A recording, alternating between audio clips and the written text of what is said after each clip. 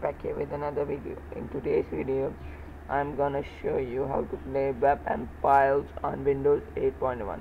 You have to do is go to this link with where I am going in the description and download VLC media player for Windows.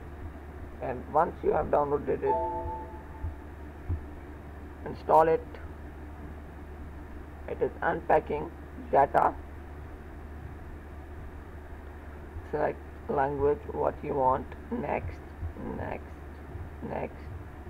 install. It is extracting.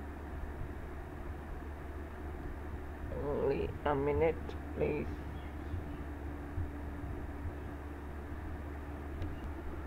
So it has extracted it, and now finish it and just continue and close it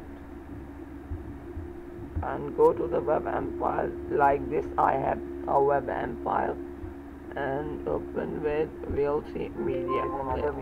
So you are seeing webm file is opening as open.